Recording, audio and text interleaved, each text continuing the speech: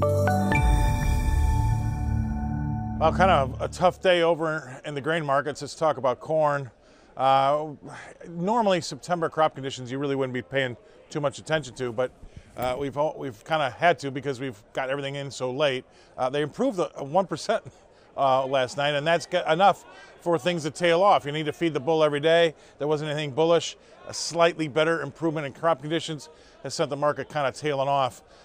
It's interesting to see that after the 22% bounce that we've had just as of late, after the USDA, we're kind of tailing off, number one, because of that 1% crop improvement, but also I think in sympathy with crude oil.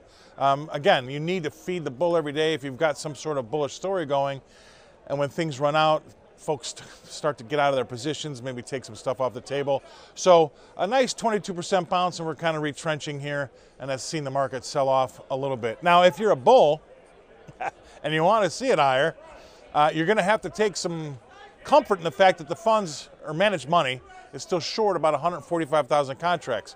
Well, what's the big deal about that? Well, if they're short, you know, a buyer's a buyer. So if they come back to buy the market, that's still buying. If they come all together, that could be something that we would see some sort of squeeze in the market. And if we squeeze, you're going to have to see the technicians kind of come in and take over. And there's a gap in D's corn around 388 to 393. So we're going to have to see maybe some sort of short covering from all those funds that are short the 145,000 corn contracts that could help squeeze us up to those levels, and maybe we can do a technical fill the gap, and that would kind of give the bulls what they need. But right now, you know, it just seems to me, with what's happening in Europe and the interest rates not working, negative interest rates, and the strong dollar, I smell a little deflation coming around the corner, something to keep an eye on.